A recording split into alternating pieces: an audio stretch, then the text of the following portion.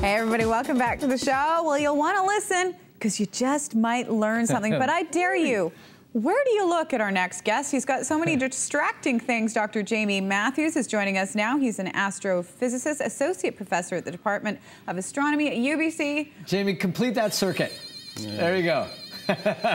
That's a what, an energy stick? An energy stick. And you are literally, you are becoming part of the circuit. Yeah, I'm the human wire that's connecting the circuit. Can we kumbaya? Yeah. Shall we light her up? Should we spark this baby? Broken. I like that. Okay, we've got so many things to discuss, but let's discuss our little slideshow that we're doing today. What are we going to learn today, Jaymie? All right. Well, you know, last week in the news was the discovery of what might be the Higgs boson. Is this what people are calling the God particle? Yeah, that is what's sometimes called the God particle. How much do you like that term? Well, I don't, and physicists hate the term. It was the title of a book, and it probably sold books. Why? Well, basically, it maybe puts too much importance. The Higgs boson is fundamental to what we are and what the universe is, but, you know, associating it with God just... Yeah, doesn't work. Kind of blows that whole science stuff out of the equation, doesn't it? Okay, you, as usual, have been kind enough to put together a nice PowerPoint presentation for us and for our viewers to give us some, drop some knowledge, Sean. So travel along, let's go to ground zero. And so what we're seeing up on the screen now is ground zero for the search for the Higgs boson. Let's have a look. There you go. CERN, the world's largest accelerator near Geneva. And that's showing the outline of where this is. And it's basically a racetrack for particles, for protons and ions. It's 27 kilometers in circumference. There are no hurdles. There you see part of the racetrack. Water hazards? Now, I called it ground zero. I should have called it underground zero because the racetrack's actually 100 meters underground. Is there a reason for it being underground? Well, just because if you're going to take up 27 kilometers, and, you know, going through easier people's to do it property and farm, exactly. Right. And I called it a racetrack, but really, I should call it a demolition derby for particles, because this is the track in which particles, mainly protons and ions, are being smashed into each other. They're being accelerated up to speeds close to the speed of light, near 300,000 kilometers per second, not per hour, per second, and smashing into each other. And when you smash two cars into each other, you don't get a new model car. When you smash particles into each other at high enough energy, you can get a new model particle. Probing quark. Different from, are there regular quarks and well, yeah, there's there quirks? There are quirks and quarks. Oh, sorry, wrong network. There's all sorts of things in the particle zoo, and first, what we're using to look for these things in the particle zoo is this Large Hadron Collider at CERN. And if we can take a look. The LHC. The LHC. And here is just one of a half a dozen detectors. Wow. And you can see how big it is. Yeah, this is a really big project. And these are the things that are looking for the Higgs boson as part of what's called the Large Hadron Collider. Now, the problem is when, before it was ever switched on, you didn't hear about physicists exploring the frontiers of the fundamental nature of the universe.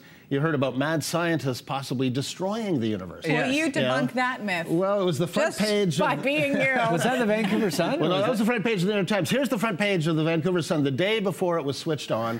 Big Bang recreation probably won't destroy Earth. That's reassuring. Sounds positive. Probably won't destroy Earth. I like the, it's, what's his name in the brain? Pinky in the brain. There you what go. are we going to do tonight? We're going to destroy the world with the Large Hadron Collider. Now, the Large Hadron Collider, the large, I think you kind of figured out. It's big. Yeah. Collider, it's the demolition derby. Particles collide. Hadron. What in the hell is a hadron? That's a really good question. Well, it turns out a hadron is a particle made of quarks. And Mike was just asking about quarks. It's a class of particle. Protons and neutrons, the things that are in the nuclei of the atoms and molecules in our bodies, are examples of hadrons. And the Large Hadron Collider collides protons, which are examples of hadrons, hence Large Hadron Collider. And what that is being used to do is to find exotic particles like the Higgs boson. Okay. So why are we looking for these exotic particles? What is it going to prove at the end of the day? Well, the Higgs boson in particular, it's part of the standard theory of particle physics, which is kind of one of the instruction manuals. If you were able to go to IKEA and buy a super deluxe, all-included, build your own universe kit, you would need instructions, and the standard theory of particle physics is part of the instruction manual. And one of the parts that's a key to our understanding of the universe is the Higgs boson, and the Higgs boson is believed to be a particle that gives mass, the property of mass, to all of the particles, as we see here. Here's a generous Higgs boson wrapping up mass and giving it to a proton. By the way, you can You're the best lecturer ever. You can? Come on. These are plush stuffed characters. You buy it from a company called Particle Zoo. We live in an era where you can buy like microbes and subatomic particles as plush toys. Like Star Trek never predicted. You never saw this on Star Trek. Everyone on the internet, isn't there? Wow, that's great. But the question is like, how does a particle give another particle mass? And what I'm going to do is, rather than talking about the physics of particles, let's talk about the physics of parties, something that I know you two know intimately, and many of our viewers do. Yes. Imagine there's a party, lots and lots of guests, packed room, and a celebrity walks into the room. A real celebrity. There you go. Okay, a super celebrity. All right, here we go.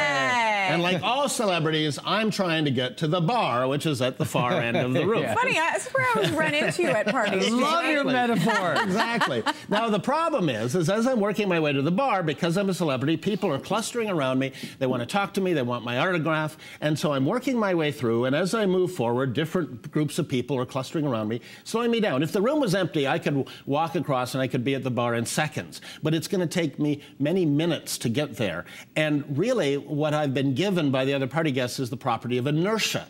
Newton's first law, an object at rest will stay at rest unless acted upon a force. I'm going to have to put more force, more effort into working my way to get to the bar. And that's, in fact, the property, the observable property of mass. Now, in this analogy, I'm not the Higgs boson. I'm just a regular run-of-the-mill particle.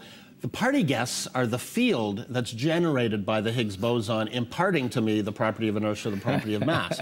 And if things didn't have mass, okay, we wouldn't have weight, and it might sound like a dieter's dream, except that if nothing had mass, then none of us would be here. None of the laws of physics would work. Stars wouldn't form. Planets wouldn't form. People wouldn't have form. evolved. Exactly. And so we're really going to the heart of the nature of the universe and why we're here. And wow, if I'm not having an existential crisis right now. Whoa! And that somebody open the fridge door and see if the light's on, for God's sake. We can put it up on the screen again. This is the footprint of the particle that is probably the Higgs boson. It looks like a duck, and it waddles like a duck, and it's going to take a little more analysis to confirm that it quacks like a duck, but probably after a few months of intense analysis of the data, that'll give me an excuse to come back and say, yes, we really got it right, and we found the Higgs boson, and it really does the things that in the IKEA Super Universe Instruction Manual it says it does. It says it does, and this, I guess like all physics, as you go along, everything leads to the next thing, leads to the next thing. So this is by no stretch of the imagination an endpoint for physics, particle physics. I'm just distracted by the fact that Jaymie just took a drink out of a lens cap. Yeah, you know what? I'm so used to him now, I don't even care. I didn't even notice. I'm like, yeah, whatever, it's just part of it. But this is, I mean, that's got to be part of the excitement is that this does lead to the next thing. This frees everybody up to continue research. Yeah, and it may have applications that we can't imagine. Think back, 100 years ago or so when subatomic particles were first recognized, the discovery of the electron, discovery of the proton. Yeah. At the time, it seemed like esoteric physics that only geeky physicists would like, and they didn't even have the word geeky then. But if it weren't for that, none of us would be seeing us right now because we wouldn't have electronics, we wouldn't have television, radio, we wouldn't have all this telecommunications.